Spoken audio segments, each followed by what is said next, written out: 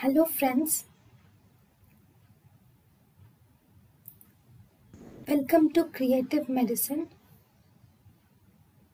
In this lecture, we will learn about The urinary casts are of two types. We have physiological urinary casts or we have pathological urinary casts. First, we have to see physiological urinary casts. In physiological casts are mainly these are hyaline casts. What are hyaline casts? Hyaline casts are actually transparent and cylindrical in nature.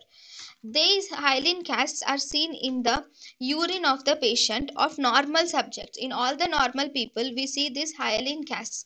These are formed mainly due to the precipitation of Tom Hirschfeld proteins will result in this hyaline casts. So hyaline casts are formed due to the precipitation of Tom Hirschfeld proteins.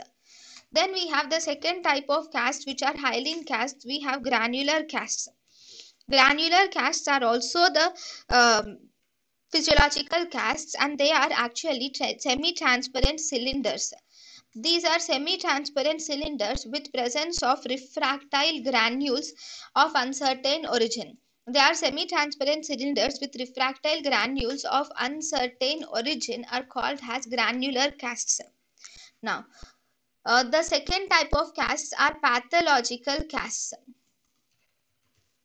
Right. In the pathological casts, one we have WBC casts.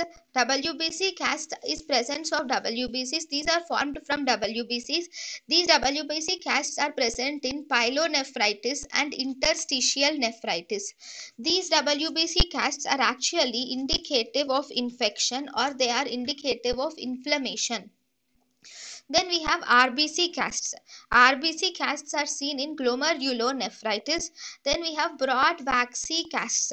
Broad waxy casts are important in chronic kidney disease. Then we have muddy brown casts. Muddy brown casts are seen in acute tubular necrosis. So these are the different types of casts in the urine. So if you see the pictures, these are the WBC casts. These are the granular casts. Muddy brown casts, they look brown in color and they are almost like mud. So this is muddy brown casts. RBC casts are like blood cells are seen in RBC casts. These RBC casts are like this. These are isomorphic RBCs can be seen in the urine. Isomorphic RBCs look like this with normal shape of the RBCs and they are separated from each other. We have dysmorphic RBCs are seen which are seen like this. They are RBCs which are separated but they are not normal shape. These are RBC casts which are seen where the group of RBCs are clumped together and lost their physical structure proper. Yeah. Then these are waxy cast. Waxy cast where you see a wax like structure is seen, one homogeneous structure. So this is waxy cast. Then you also have fatty cast is also seen. This is fatty cast on immunofluorescent microscopy. You can clearly see the fatty cast. See, this is fatty cast. One thing which is pathognomic of fatty cast is presence of Maltese cross pattern is characteristic of fatty cast. So these are the different types of casts. Right.